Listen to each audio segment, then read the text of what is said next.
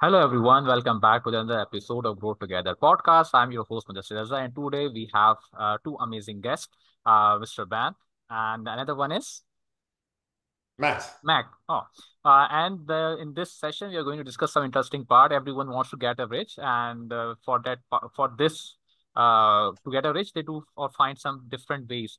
So I invite one person who has expertise in this domain. Hello Ben, and hello Mac. How are you?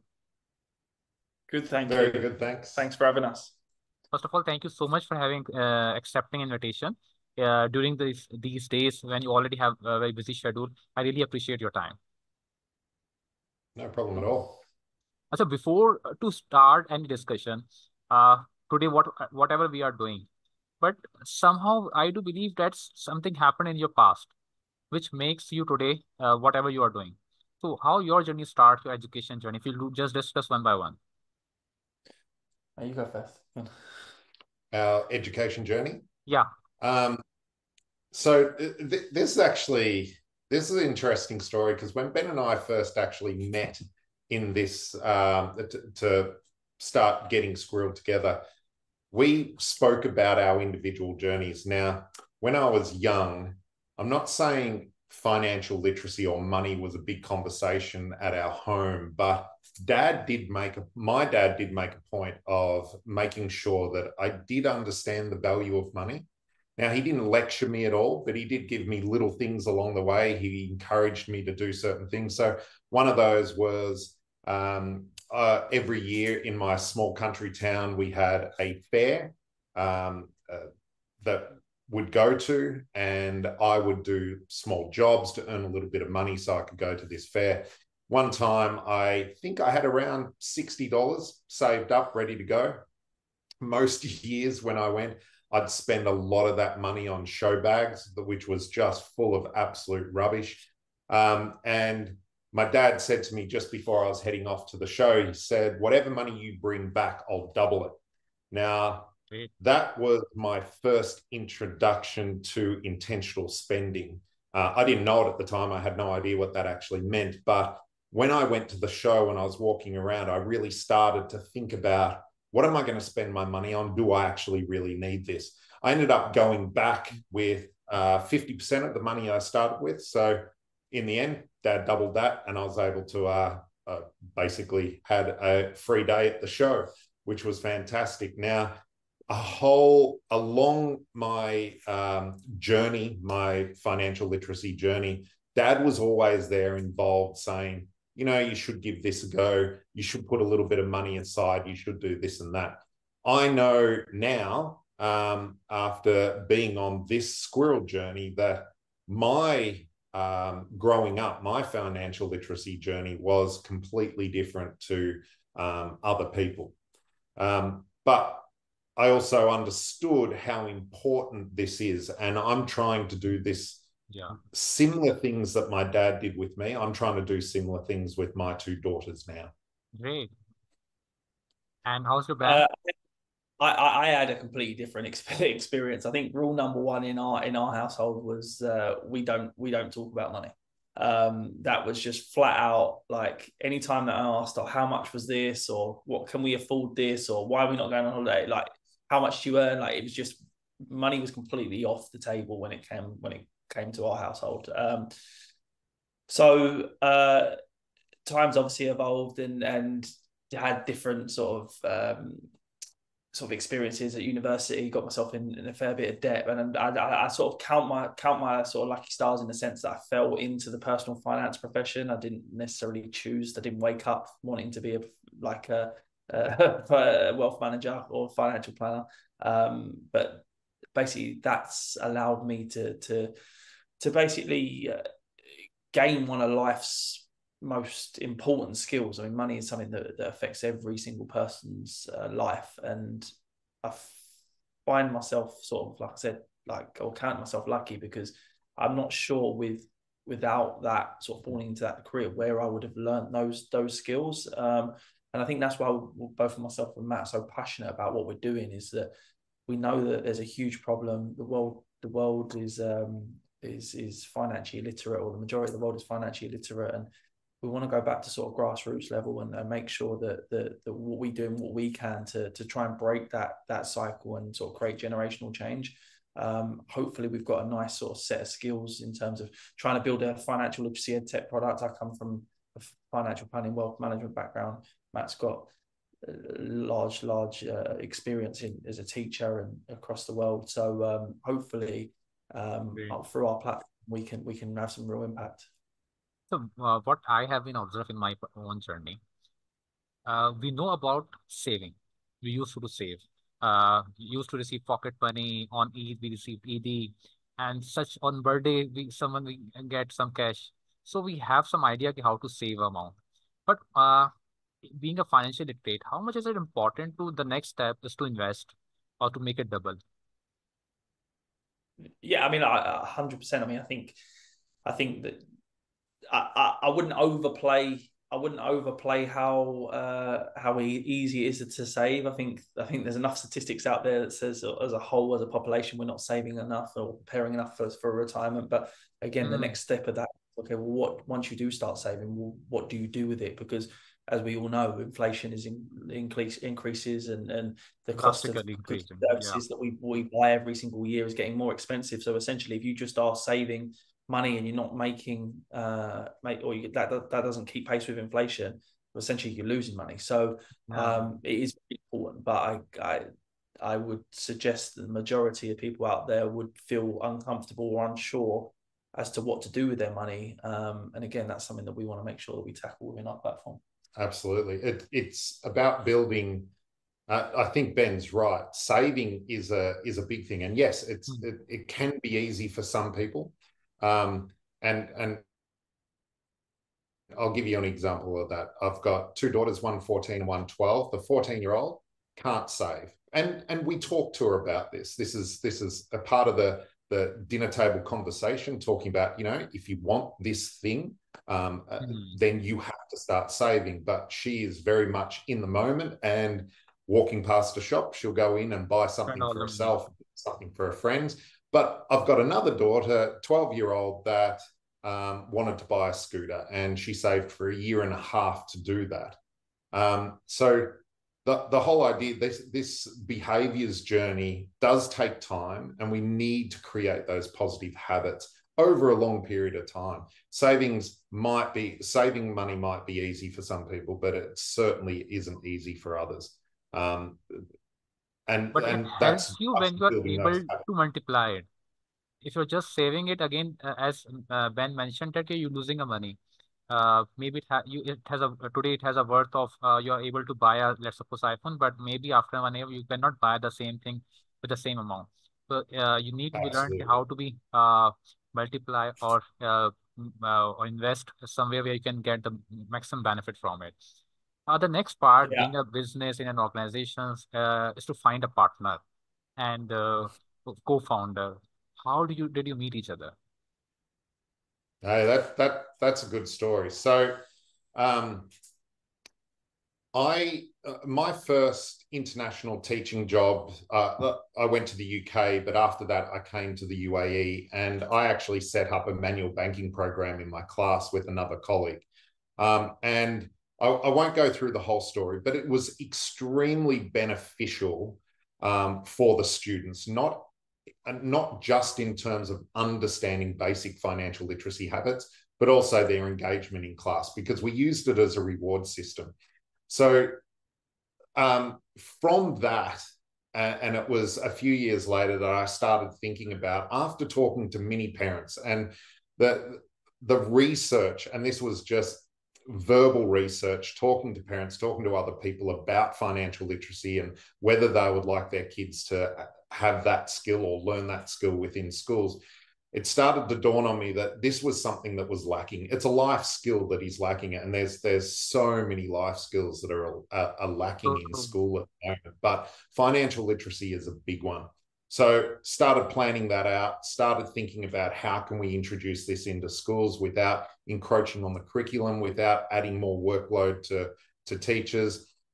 Had the idea, had it up and running, and then a mutual friend of ours, Ben was a a celebrity in the area, in a sense, both in the sporting arena, but also in his journey to try and teach young people about financial literacy.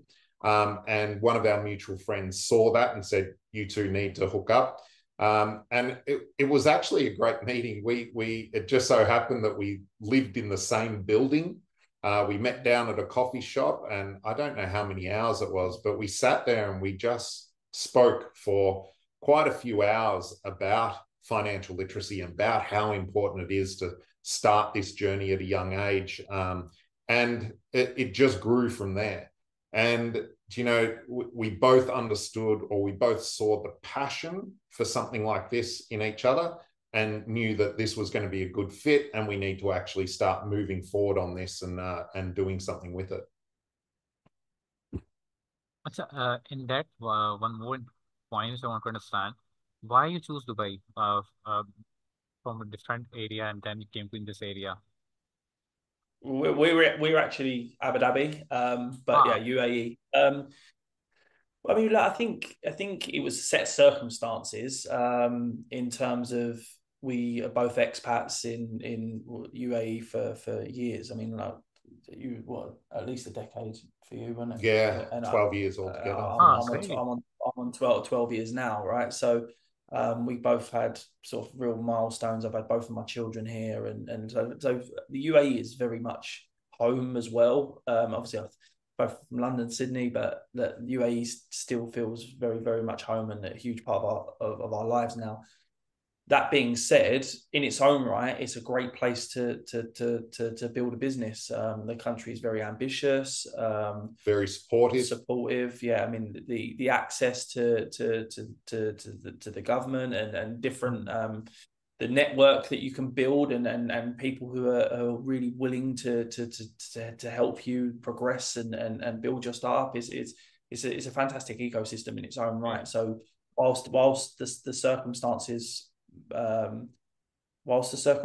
were aligned that we were living there anyway, from a business perspective, it still made lots of sense for us to headquarter our business out of Abu Dhabi. A lot more sense. I've actually said this a number of times to friends when they ask me, why didn't you start this in your home country? I just don't think I would have had that support and that network in my home country to do something like this. The UAE is extremely supportive of looking after their next generation and really making sure that the youth of today are supported and they understand important life skills like financial literacy. Also, one more thing, being a commerce student, but I do realize that science is a difficult subject. That's why I opt for the commerce. Or again, we have a number of subjects. And when you're choosing the one, obviously, you are good in that and you're not fit for the others. But as you mentioned that the financial literacy is a life skill. Everyone needs to be learned. So when you're introducing this program to the kids and you are trying to educate them, how was the reaction of the kids? Well, I think that's what's so exciting about what we're doing is that there's enough academic research out there that shows that children are desperate to learn this sort of stuff, right? Like this isn't there's never friction when we go into classrooms or anything. Children are desperate to learn this because they know that this is going to apply to their real life. They spend a lot of time in schools learning stuff where they think, well, maybe I'll never have to use this again, right? Whereas when we implement our platform, they're talking and discussing stuff that is really going to have a tangible benefit on their life. And to the schools, I mean, we've got we've had quite a lot of traction and we've got a number of amazing schools. And we've never come across a school that has ever said this isn't important for any of our children or we're already doing too much of it. Every school knows they need to do more of it, and their children are desperate to learn it. So I guess that's what makes what we're doing really exciting. I don't think we can underestimate what children recognize and understand. And what I mean by that is you can be sitting in a class and they'll ask their teacher, why are we learning this? When are we ever going to learn this in life? This is not the question they Yeah. ask when you start Yes. to talk about money, because every single day, whether it's being spoken at home, like Ben was saying, we don't talk about money at home, or on my case, you need to learn to save money. I'll incentivize you, whatever it is. These kids understand, whether it's been spoken at home or spoken at school, they understand the value of money because it comes into their life all the time. It's that new pair of shoes that they want. It's that new phone that they want. So it's something that they are interested in.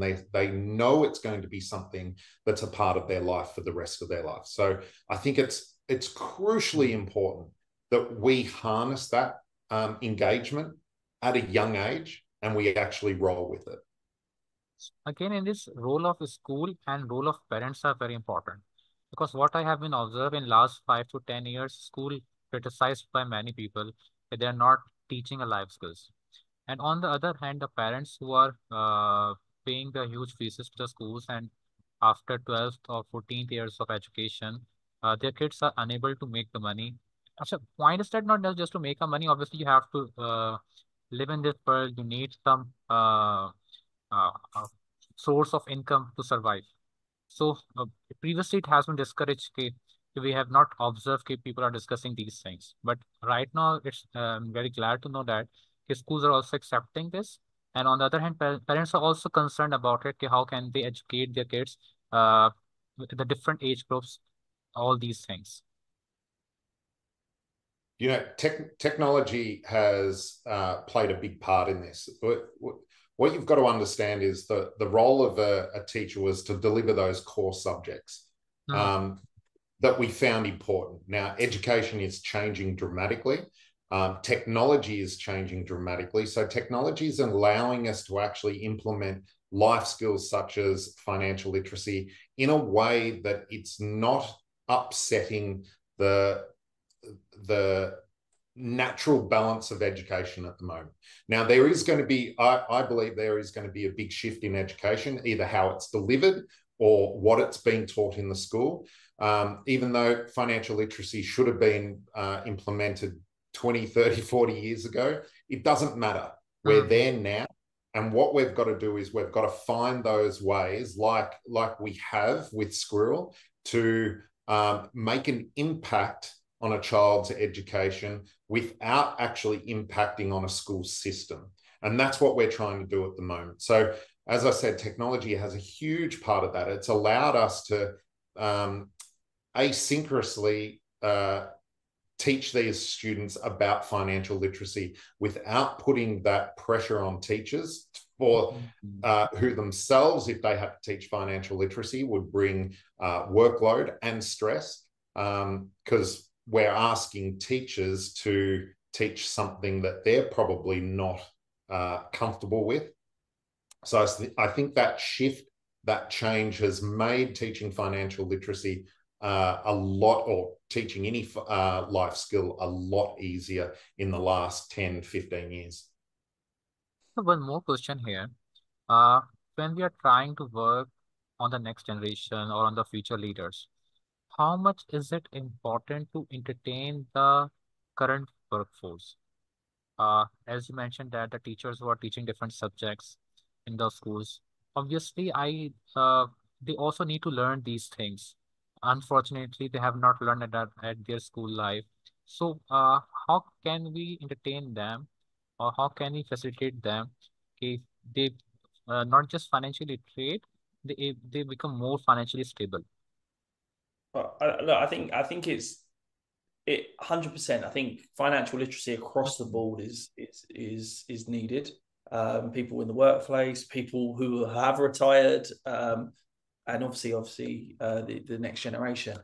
Now, I think that we've targeted our efforts in going back to that grassroots because it's a cycle, right? And rather than trying to treat the symptoms, right, that you go back and fix the real problem. So we've made that decision. Now, that being said, there is academic research that talks about how, for example, children who learn financial literacy in schools, there's something called the reverse spillover effect, which means that the children who learn financial literacy in schools, their parents then go on to demonstrate higher levels of financial literacy habits and behaviors, because that education is coming back into the household, and the discussion becomes more prevalent. And then parents decide or feel more inclined to act as good role models for the children. So it's not necessarily it's one or the other. I think by doing work within the community with the next generation, there is that spillover effect. There is that sort of carry of benefit into the homes, and hopefully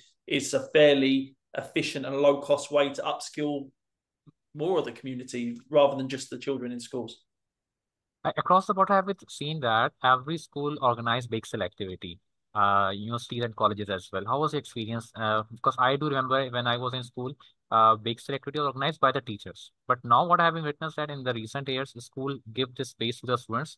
They are going to put their stalls and making these at school, and the school providing them the audience or the buyers.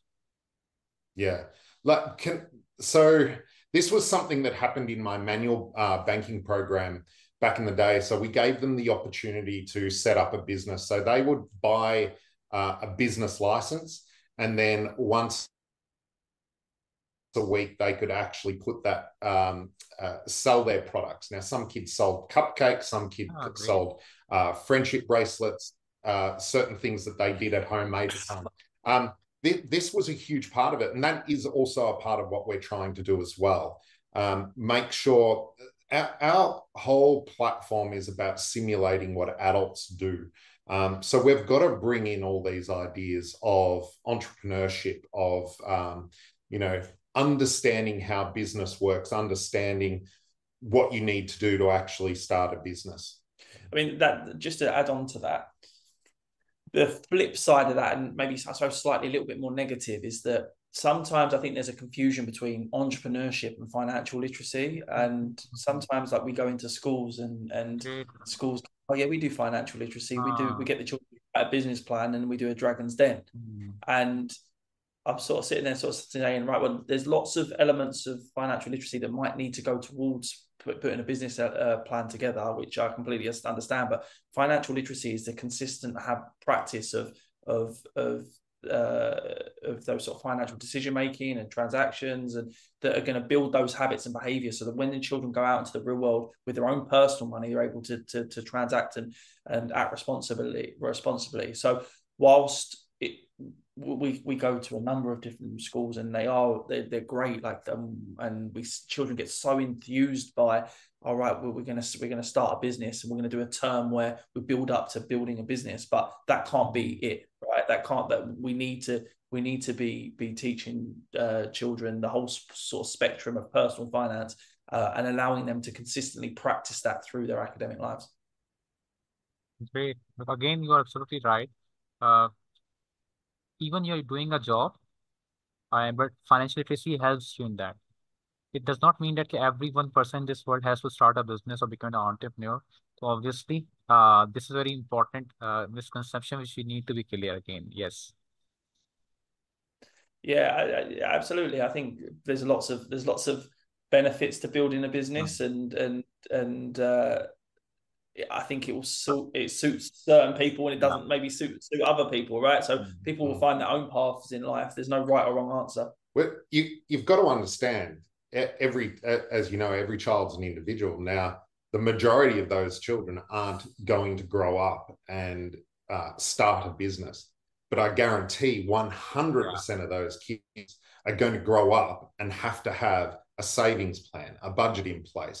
They're going to have to deal with emergencies. These are all the things that we're trying to develop in these students. It's all well and good to, as Ben was saying, to say, oh, well, we'll teach entrepreneurship, or we'll teach you about business. But look, I don't know what the percentage would be, but we've got to understand, kids all over the world will actually be the ones working for businesses or working in the service industry. But every single one of those students are going to earn a salary, and they're going to have to pay bills, and they're going to have to budget their money, watch their money, put money aside for savings, put money aside for emergencies. And I think that's the most important thing that we're trying to teach here. And we're trying to get these kids into those habits, not necessarily everything else that goes along with it. It's just about recognizing that you will have money coming in, and that's the money that you have, and you need to work with that money that's coming in. Thank you so much, Ben and Mac. I really enjoyed the conversation for your time. In last, what advice you want to give to the students? I always like to, I mean, in terms of students, I always like to say that I think there's always a perception that sort of personal finance, building wealth is a privilege for certain people. And I'm very big on wanting to make sure that every child that comes through our platform understands that they have a right to build wealth. They have the access and they can go and get the knowledge to put themselves into a good position by building those habits and behaviors. It's not exclusive. We live in a world of where we've got access to data and information, right? Yeah. So please, for students, take financial literacy seriously, because it really does have a huge effect on your life. We've actually said we've got a solution to a problem our students don't know they've got yet. Yeah. And I think that's extremely important to understand. We can go into schools, we can talk to these kids about money, and they will be engaged because they know money is a part of their life. But what they don't understand is, once they get into that real world, once they're in their 20s and they start earning money, that's when this knowledge is really going to kick in. That's when they're going to understand the benefits of what they've learned at an earlier age. Exactly. Thank you so much again. I really enjoyed this conversation. I hope so that this episode will help you to understand the concept of financial literacy. And the most interesting part, you are able to differentiate between the entrepreneurship and a financial literate person. Thank you so much, everyone. Have a nice day and take care.